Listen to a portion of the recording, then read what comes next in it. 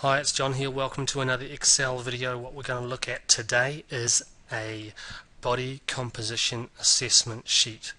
Now, it can't do the assessment for you, but what it can do is help you identify when your levels of accuracy have strayed outside of some preset parameters. So this particular spreadsheet is part of a larger one that contains some database kind of activity, but what we're just going to look at today is the assessment workspace, as I call it. And so I've filled in some basic parameters. I've put in the name and the team and the height and the weight, etc. And I've put in one trial of each measurement. Now, depending on where you are in the world, sometimes this assessment process consists of some different measurements, but typically these 8 sites are the standard profile as recommended by the international body ISAC. So typically you'd go through the whole body once and then you'd do a second assessment. So I'm just going to do that now. I'm just going to make some numbers up, obviously.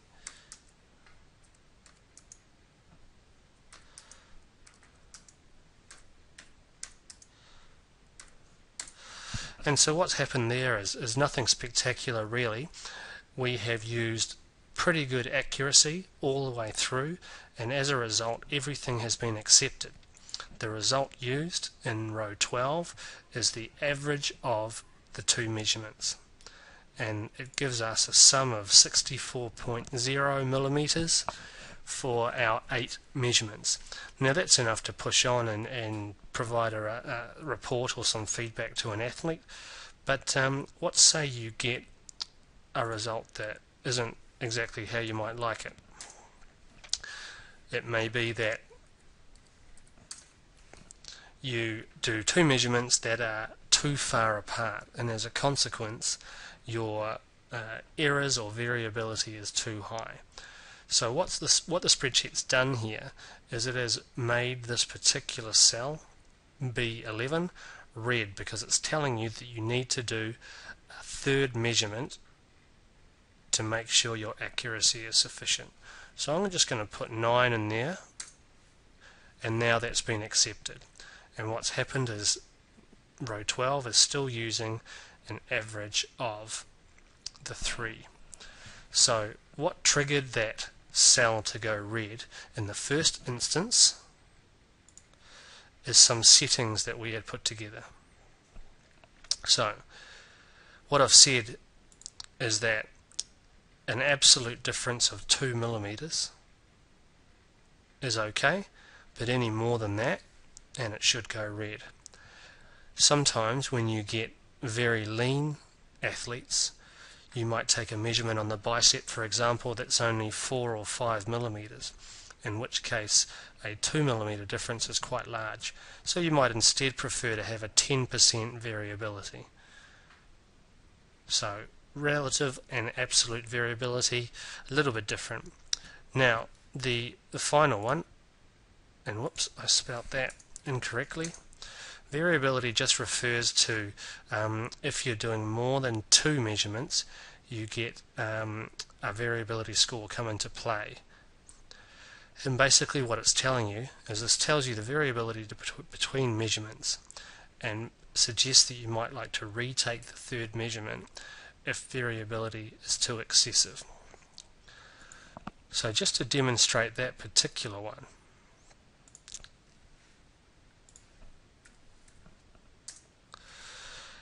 that has indicated that the variability is too high. As you can see here, 20%, and you can see the formula. Basically it's the standard deviation divided by the average.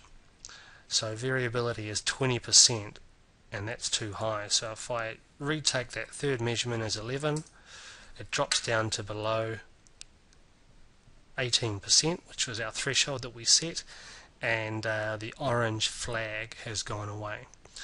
So I didn't want to show you the form really, I wanted to show you the magic behind it. So I just showed you a second ago that we've got these 3 parameters. Now I've given them names.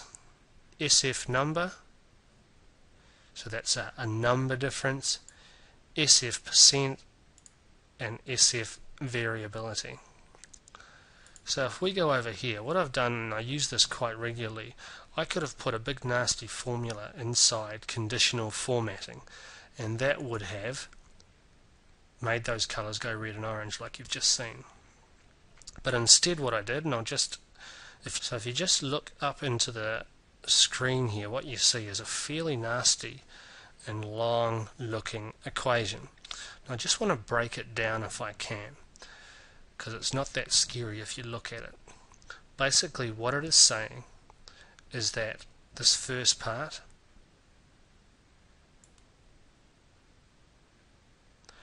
that I'm highlighting here, it's saying if there are 3 values, which means you've entered 3 trials, and if the variability calculated in cell B13 is greater than the variation threshold that we set on the previous page, then you put a 2 in cell B7. And cell B7 will be used to trigger the conditional formatting later. So basically that's all it's saying, is if your variability 16 is higher than our preset one, which is 18%, flag a 2. Otherwise go on to the next one. So this should be false if I just highlight it. That's better.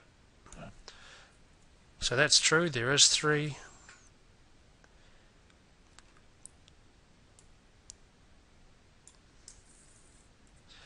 But that's false. 16% is less than 18%, so I can move on. So when I move on, basically what it's saying is if there's only 2 values, so if there's 2 numbers in B9 and B10, and now there's an extra little function thrown in, which is AND, so it's saying that both of the next 2 criteria need to be met. Now the first of those 2 is that there is a difference between the highest and lowest of the 2, which is greater than SF number. So we set that as 2 on the control panel page. So SF number there is 2.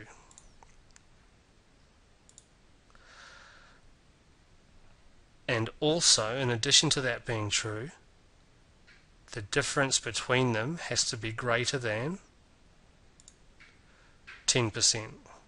So if both of those 2 are true, then what will happen is a 1 will get put in cell B7, and that can trigger conditional formatting later on. So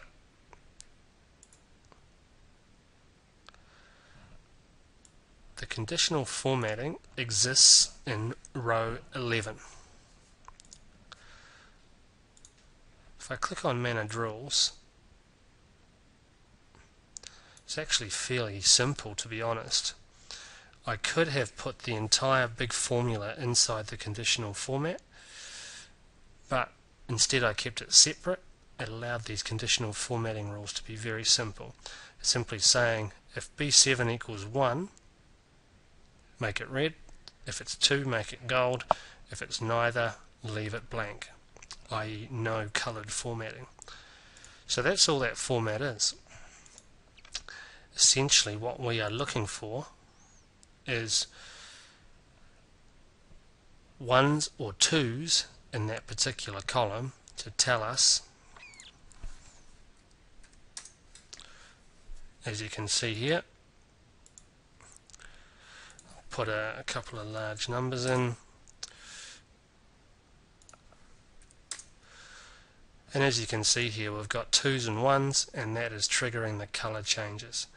So undo them all. What I've got is a bit of space.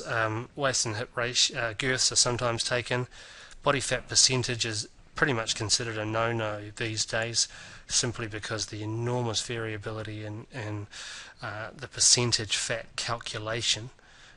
So typically nutritionists and sports scientists use just a sum of skin folds, but in different parts of the world that theory is slightly different. But I did put an equation in because people find it interesting, and this is it. Basically it's using a composite of 7 out of the 8 measurements, so it's a fairly decent formula calculation. Some of them only use one. So body composition assessment, very useful, really just around accuracy, so learning how to write some of those formulas, and I'll click on one now. You can see it's got a whole lot going on there. It's if equations using count and ifs, max, etc., but none of the components of it are particularly scary if you just break it down. So have a bit of a look, ask me for the spreadsheet if you like, and get onto it. Catch up with you soon. Thanks.